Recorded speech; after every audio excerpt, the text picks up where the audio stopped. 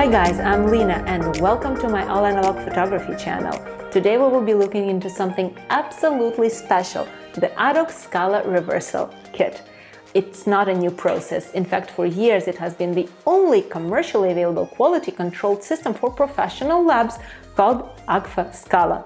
Customers had to buy the special Adox Scala film, shoot it as normal and drop off at a dedicated lab, getting back beautiful framed black and white slides. Agfa was the only company dedicating significant research and marketing efforts to making this process popular. But it's not about marketing only. The Scala films have a transparent base, elevated silver content, and are otherwise tailored exactly to reversal. Adox is known for saving and reviving Agfa's heritage. The transparent base silver-rich Scala films were already present in the portfolio of the company, but Scala labs were becoming increasingly rare, and all the existing at-home reversal kits had shipping restrictions because of the dangerous hazardous contents, and were not, and still are not, easily available worldwide. I appeared in Adox's life about 2.5 years ago, and this is exactly when they had the first working Scala samples. So I did try playing with reversal before, but honestly, I had other people always helping me because it was so scary and so confusing, and I still remember this feeling. This is why we started immediately pushing to making the Scala process as simple as possible, and now I guarantee there is nothing more amateur-friendly than the Scala kit on the market.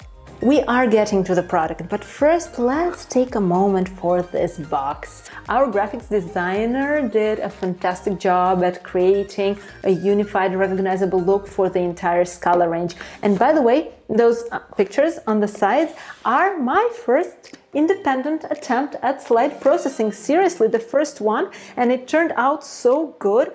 I just randomly, for an experiment, took portraits of my friend, who's by the way a professional ballet photographer, in front of a white wall with natural light.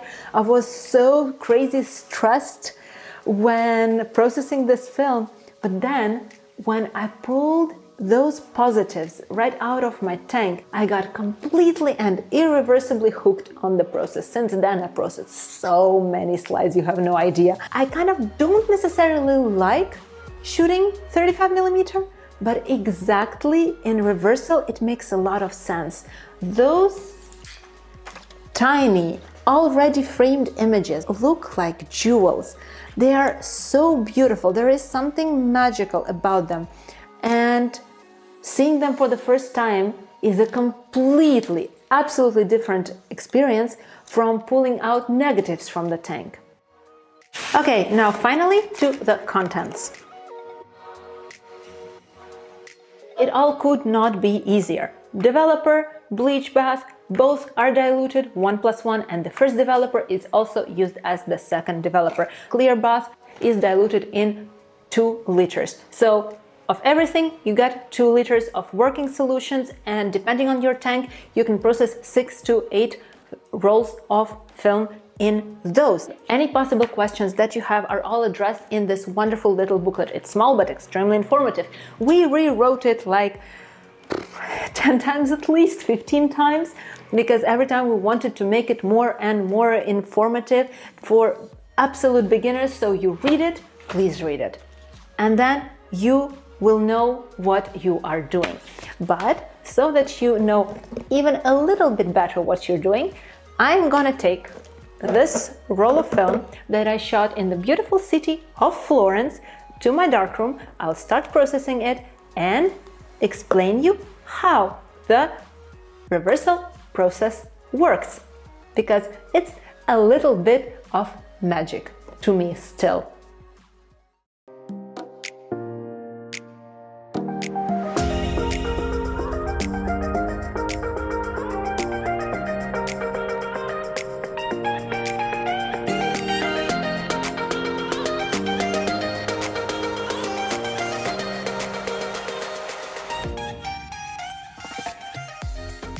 All the objects around us reflect light, some more and some less. This reflected light arrives to the surface of the film during the time of exposure, where silver halide crystals are sensitized and all waiting for this light because they need a certain minimum amount to become developable. So, for example, a black matte wall reflects almost no light. So this area corresponding to the black wall on the negative will not receive any light, and the silver halides are gonna remain exactly like they were. A white vase in front of that wall, let's say, is well illuminated and reflects a lot of light. That means that all the silver halide crystals in the shape of the vase will become developable because they got sufficient exposure. So what a developer does, it converts silver halides which have been exposed to metallic silver. And the fixer, what it does not work on metallic silver, but it removes the unexposed silver halides, which means the ones that are still light sensitive. So nothing light sensitive is on our film, and this is why we can take it out of the tank and we will not ruin it anymore. So when you print, you put your negative under a very even light that is identical from one side to the other, but your negative is not. So when you're hitting it with light for the same amount of time, the light passes faster through the lighter parts and passes slower through the darker parts. So it all becomes the opposite. The white parts, they hit the paper more, and this part becomes darker on the paper, and vice versa for the dark parts. So this is why, if for example you burn a negative and this area receives a lot of light, it all converts to very solid metallic silver that lets nothing through, and you can shine the light all you want. On the paper, you will get just a pure white spot. So that's how it's happening. So in the Scala process, it's almost like printing immediately. The magical step called the bleach bath targets, unlike fixer, the metallic silver. So it dissolves all the metallic silver in the emulsion, and what remains, you guessed it right, is the unexposed silver halides, and they remain perfectly proportional to the negative image. So when we expose them to light again, all of them, all the remaining ones, become developable. And then we just develop them again, et voila, we have an absolutely perfect opposite of our negative.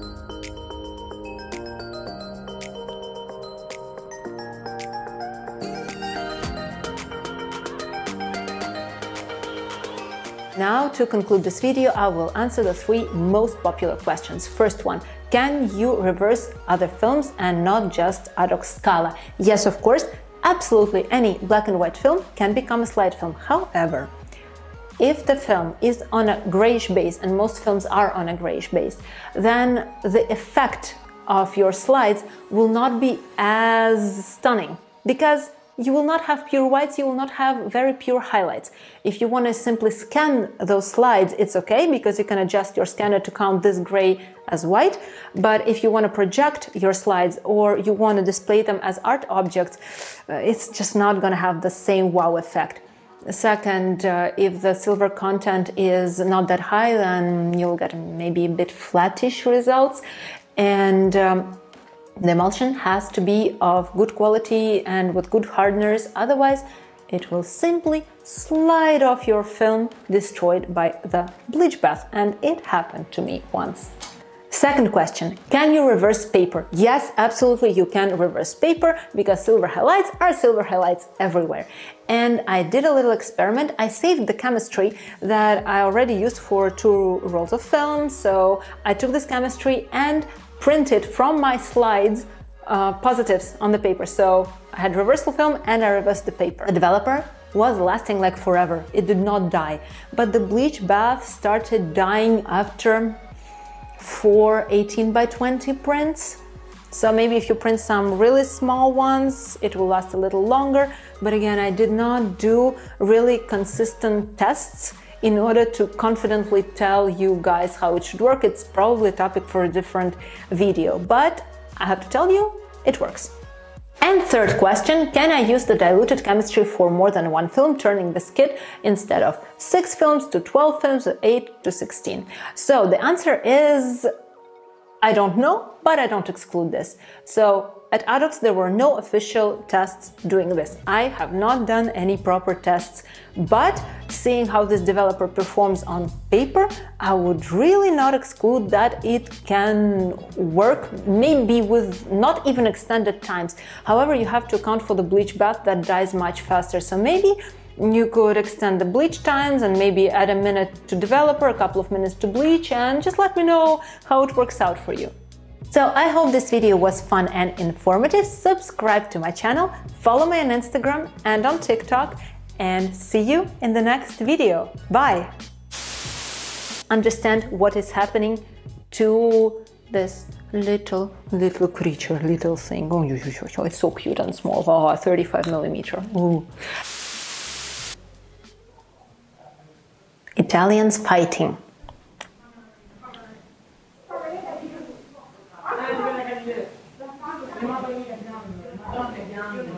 I love Italian language.